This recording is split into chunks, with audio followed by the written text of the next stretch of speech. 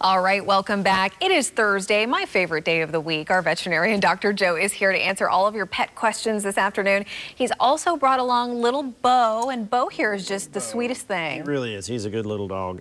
He was an owner surrender. I think they were older people. We were trying to figure out if he's Shih Tzu or Lhasa, and he may be kind of a cross of both. Full disclosure, his hair is a lot longer than this. He was kind of matted, and so a lot of times we do the buzz cut, let it grow back out. He's a good little dog. He's actually very calm.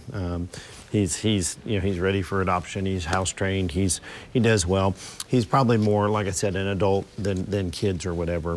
He seems to get along. Yeah, he's like, well, he's been up here a while. He's like, well, maybe I'm ready to go. But yeah, he's like, I don't know. But actually, he's a pretty good lap dog. He's been sitting here for quite a long time. Yeah. Oh, yeah. No barking, nothing. Anyway, but yeah, he's over at Heritage if someone wants to call over there or come by and see him or whatever and fill out an application. But he's a cute little dog. Yeah, so he's a sweet little guy. We'll need some grooming, but that's okay. So, yeah. All right, little Bo. Let's get to our questions. All right, Katie asks, my cat has been drinking a lot of water lately. Should I be worried? Yeah, generally speaking, if there's an increase in water consumption, you should probably have that checked out by your veterinarian. You know, there's many things that can cause that to happen, but especially in older cats, we get concerned with diabetes or renal failure.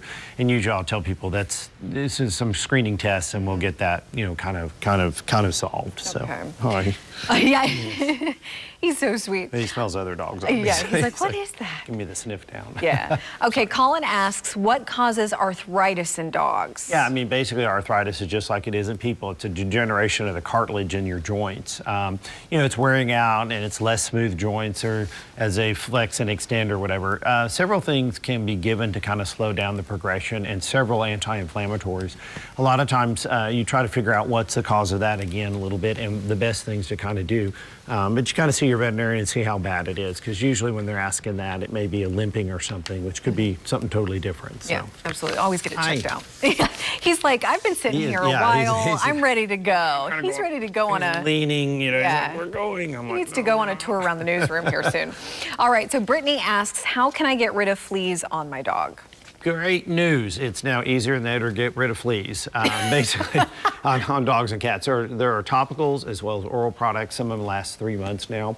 But the most important thing to remember actually in a household is everybody has to take medicine at the same time. For instance, a lot of times people have 2 dogs and a cat and they forget about the cat.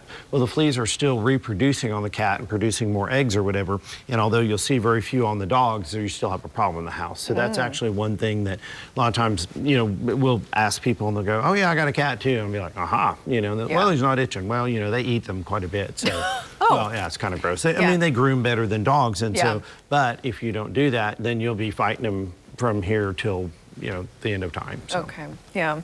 Oh, well, little Bo, you're ready to get down. You're ready to go do something fun. I see somebody over there, a friend. Yeah, he sees Brendan in the Weather Center. If you have a question for Dr. Joe about your pets, please post it to our Facebook page, KJRH TV. And of course, if you're interested in adopting little Bo here, you can call Heritage Vet at the number you see right there on your screen. And if you want to learn more about Heritage Veterinary Hospital or maybe see some other pets who need homes, go to our website, KJRH.com. Thank you, Dr. Joe. And thank you so Bo. much. All right, thank you. We'll be right back.